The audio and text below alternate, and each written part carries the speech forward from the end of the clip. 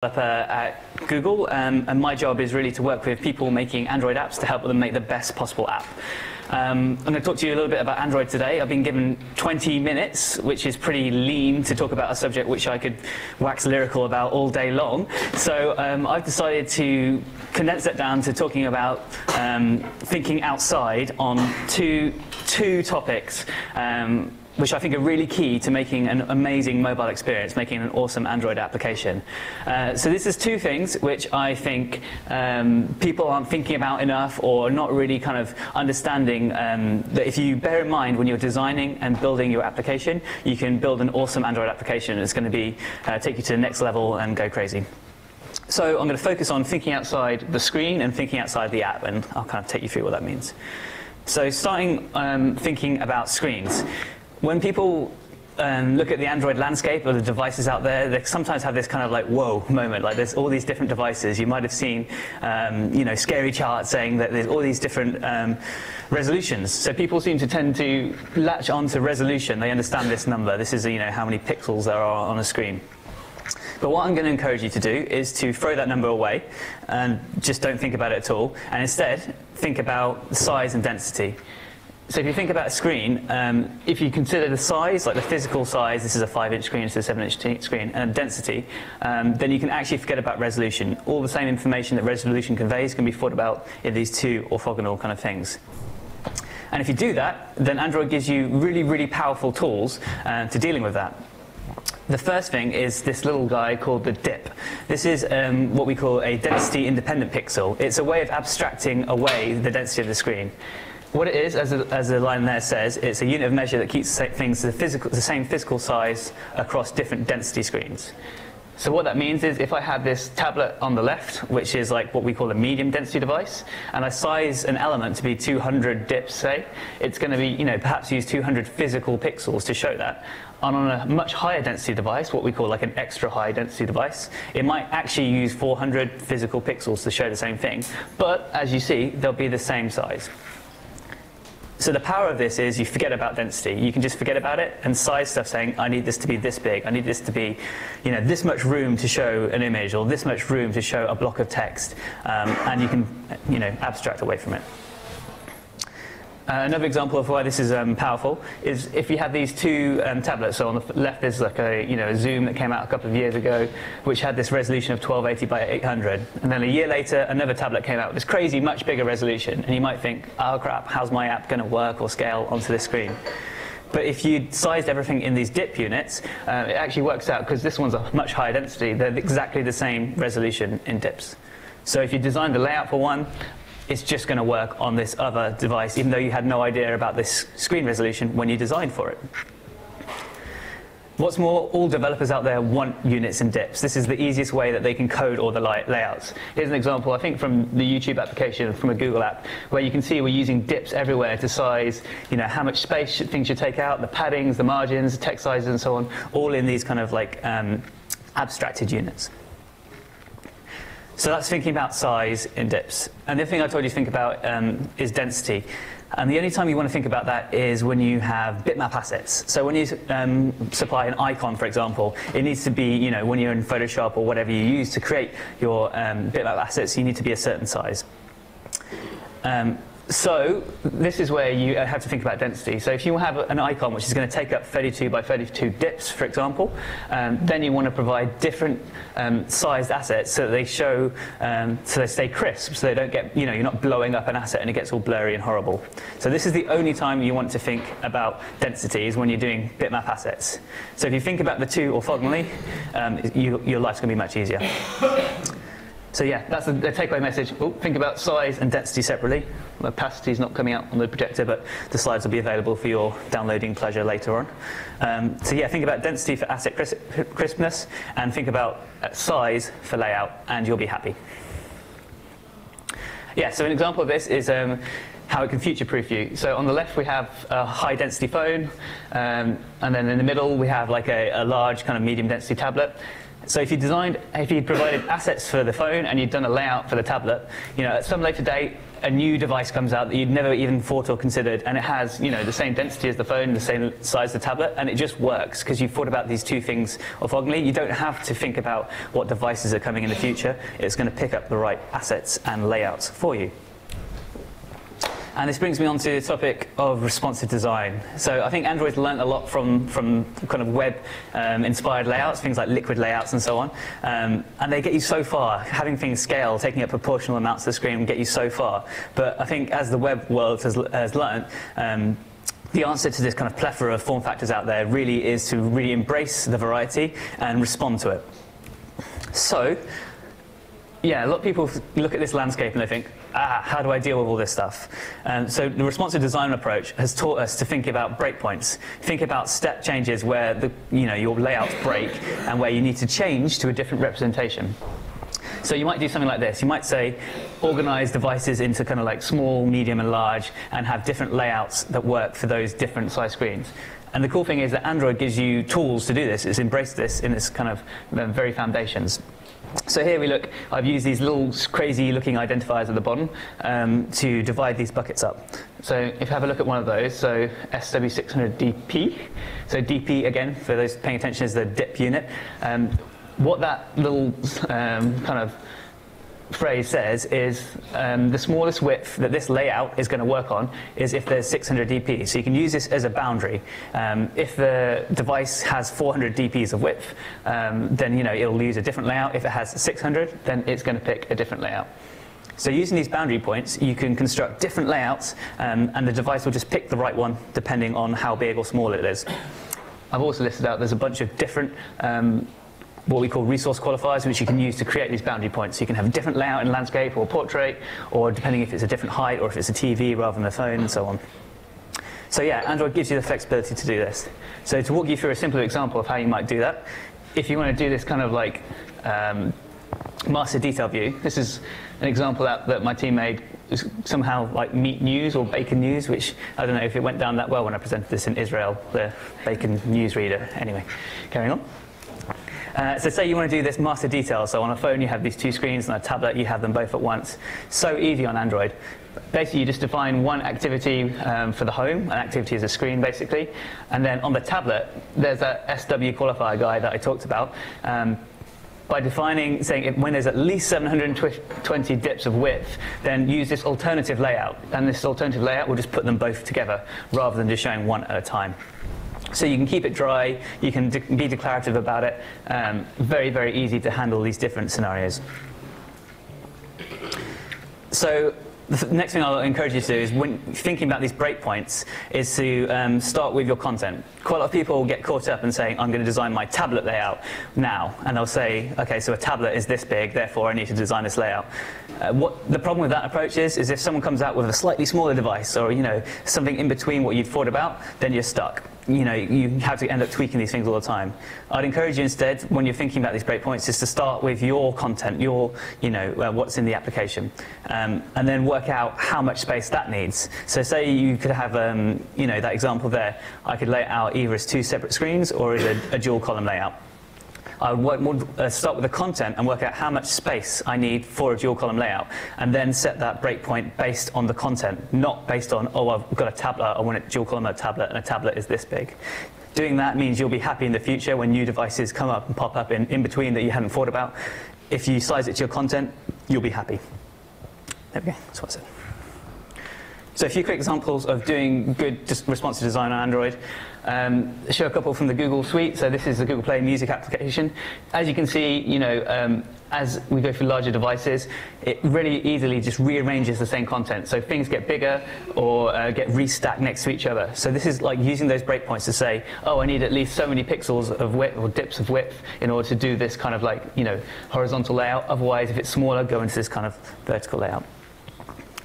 Within items as well, if you see here this row of cards, you see we're changing how much cropped, how many cards are shown, how much information is shown us on each one.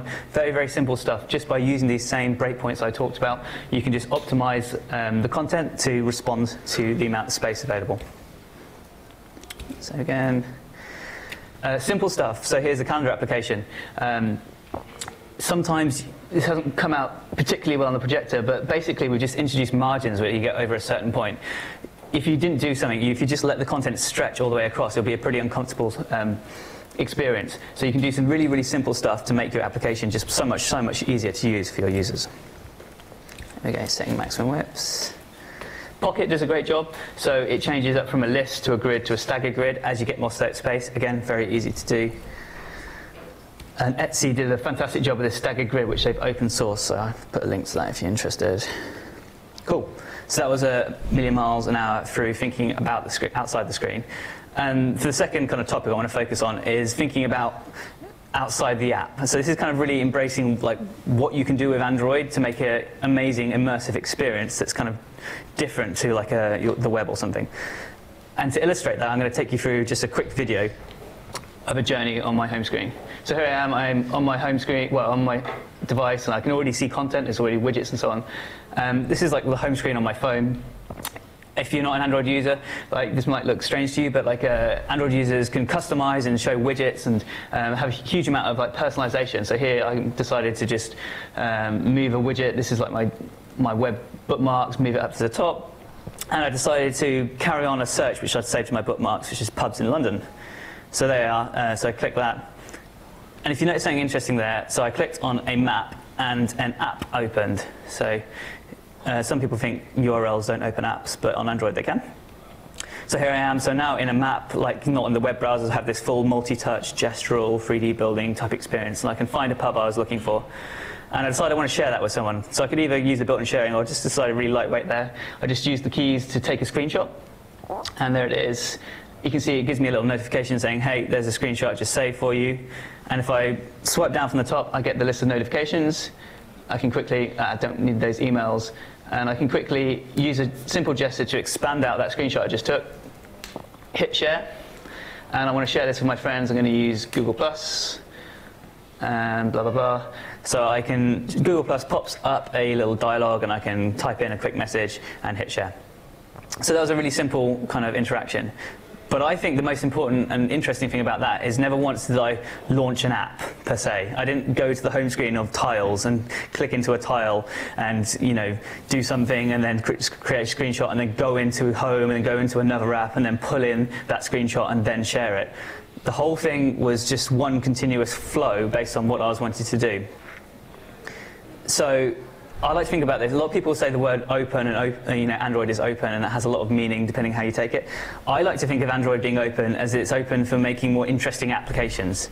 And I like to think of that as like a task-based flow. So rather than being an app-based flow where everyone's going into your app and then back home and out and then into another app, and there's these little silos of data that never talk to each other, Android lets you build these incredible flows that work together. So I went between the home screen, the Maps application, the Google+ application seamlessly. I wasn't thinking about which application I was using. I was thinking about the task I was trying to achieve. Find a pub, share it to a friend. And you can build these kind of like seamless experiences really easily on Android. The other thing I think is really interesting about Android is it's open for innovation, which should be interesting for you guys. Because at any point, you can replace the default way of doing something. So what I mean is Android, has a built-in text messaging app or dialer. But if you have a cool idea about replacing that, you can replace that, and you can plug into these different task flows that people are trying to do. It's incredibly open and flexible, and it's all available to you. So I'm going to get a bit more technical now and talk about intents. So intents are the glue that make this all possible. So yeah, as I said, the glue between application components. And what's interesting is they allow you to do this thing I like to refer to as outsourcing tasks to other apps. So to walk you through what that means, so to break it down, intent is basically a combination of an action and a piece of data. So view this URL or edit this contact. And what's more is they can result in a return piece of data.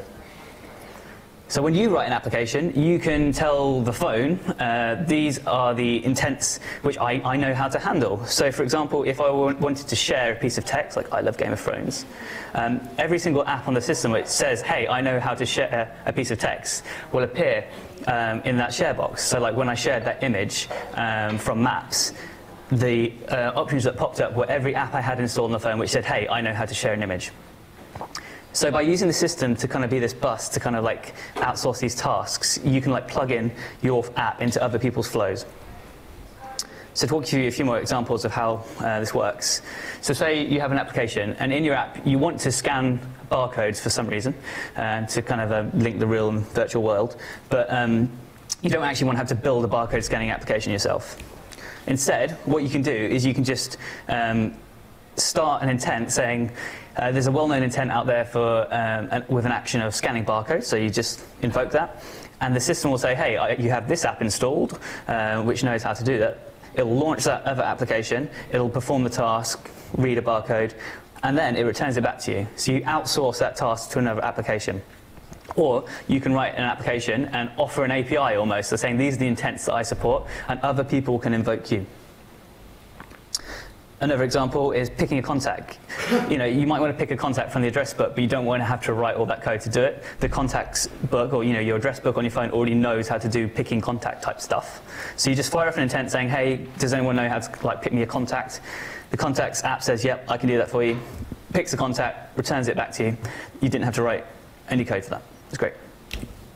And another example, this is how the maps example worked early on, is that your app can declare it can handle certain kind of URL schemas, as it were. So when I clicked on that picture of a map and it opened in the Maps application, that's because the Maps app had said, hey, any URL which looks like maps.google.com/whatever, give that to me, I know how to handle that. And the user can pick, like, do you want to use the browser or do you want to use this Maps app, and you can set a default and all that good stuff. But this is really powerful. So this means if you, in your marketing, you want to send out like a URL to your service, and you don't want to have like a special thing, like if you have the app installed, then click here, or otherwise click here. You can just send out a normal RESTful URL, and if they don't have the app installed, fine, whatever, it goes off to the browser. If they do have the app installed, you get into this richer experience. It lets you build these kind of really great experiences for the users. And the last thing I want to talk about is on this kind of thing outside the app is notifications. So notifications are an incredibly powerful thing, I think, and they've always been very rich on Android. So you can have these like large style notifications, I like to call them. So you either have like a standard one, or these, I'm going to take you through some of the more powerful ones. So we have these different standard layouts where you can have either larger amounts of text, show an image in there, have a completely custom layout. So there's an example of a music player which you can control completely without having to go into the application. You can just do pause, fast forward, and so on. And I think almost more interesting, you can have these actions. So you saw when I shared that screenshot earlier, I just went to the notification, hit share straight from there. I didn't have to go into the application. I just used the notifications as a shortcut. And what this does is it kind of lets you get your app out the way. You don't have to launch the application. You can offer some functionality and complete it very, very quickly. Say you're a ticketing app or something. You could say, new ticket for this band you like. Just hit buy straight away from the notification. Like, having these actionable notifications is incredibly powerful. It's also one of these, with great power comes great responsibility. People are getting a bit spammed out by some notifications. So here's some guidelines about when's a good time to show a notification. So if it's time sensitive, your calendar appointments in 10 minutes, or another person, like you have a WhatsApp from your wife, or she specifically requests it. These are good examples of times to show a notification. If in doubt, probably err on the side of caution, because you don't want to spam your users, or be smart about it. Like, show a notification and track whether they responded to it. If the user didn't respond, then perhaps back off your strategy. Or if they did respond and they're liking it, maybe ramp it up. Be a bit smart about it. Android always has this notion of priority as well. So you can say that an incoming call is much more like high priority than there's traffic on your route home or something like that. So if you indicate the priority to Android of your notification, then it'll use that to kind of rank them. So we'll give you the most priority ones higher, and we'll also display them slightly differently. So if you interestingly use this minimum priority, what we call like an opportunistic notification, then we won't even show an icon at the top of the phone. But if you go into the notification tray, then we'll show it there. It's kind of an interesting thing. So use this kind of smartly. Let's get that one. And so you might have seen the Android Wear announcement. I think this is an example of the power of those actionable notifications. The Android Wear kind of platform is built entirely on the notifications API. So these things that show up notification on your phone, they have actions, and they come out as quickly actionable things on your wrist. So if you think about it, you can build an application very easy. It shows a notification. It's going to show up on my wrist, and I can quickly action it, saying, tickets have just come out for a band I want, buy it, done. Like, very, very powerful stuff. So I want to finish up just giving you a few examples which I think really embody this thinking outside the app principle I'm talking about, building applications which kind of like work with other people and you don't even think about them. So SwiftKey, hopefully you know, is an awesome keyboard, only possible on Android that you can replace one of these system components. Because Android's open, you can just completely say, yeah, there's a keyboard that comes with it, but here's one that I think is better. AV8, which I think Twitter just bought recently, is a home screen replacement. So it smartly recommends apps to you based on where you are and what time of day and what apps might be relevant to you there. Again, only possible because you can completely replace a component on Android. Has anyone heard of this link bubble? It's quite cool. This is a browser which came out quite recently, which lets you do kind of like tab browsing, as it were. So here I am in my Twitter stream, and I'm clicking on just standard links, and instead of kind of like popping up and being one app at a time, they just open up in these little bubbles, letting me carry on. So when I'm on my train commute in, which has no signal through Wimbledon, I can just keep on opening up all the links in the Twitter feed, and they open in like tabs, as it were, and then I can just, when they're loaded, I can just read them when I want. Really, really cool, and this is all because of this like intent-based system that it can do all of this. And the last one, I think there's, oh no, there's one more. Bolt, again, is a pretty innovative dialer. So it replaces your standard dialer, but if your friend's using Bolt, then it'll use VoIP rather than PSTN, so you get free calling to them, and it's just really, really smart. Again, only possible because you can replace a system component and do all this good stuff. And lastly, one of my favorite apps from my colleagues is called Musai, which is a wallpaper application. It will, show you a wallpaper, a different wallpaper a day. But one of the cool things about it is it offers a plugin API, so that different applications can supply different images which you can set as your wallpaper. Again, because of this inter-app communication stuff, this is really, really cool. You can just install this, and then other applications can offer up sources. So if you have like a Flickr application installed, it could offer you photos from Flickr to show up in your wallpaper because of this inter-app stuff. So there's just a few quick examples to inspire you of stuff that you can build on Android. I'm going to end up the talk with a couple of plugs. First off, if you remember one URL from this talk, go to developer, or just D to save you a few keystrokes, .android.com/design, and this will give you all of our UX patterns and so on. It's a really, really awesome site. My favorite thing about it is it's quite small, so you can actually read the whole thing in about an hour and really kind of like get going on Android design. If you're interested in designing for Android, I do a sort of monthly now YouTube show, about half-an-hour show, called Android Design in Action, where we talk about different Android design topics. Check it out. And that's me. And this is this talk. So I think they're going to be distributed later, but if you want to get it now, you can. Thanks very much.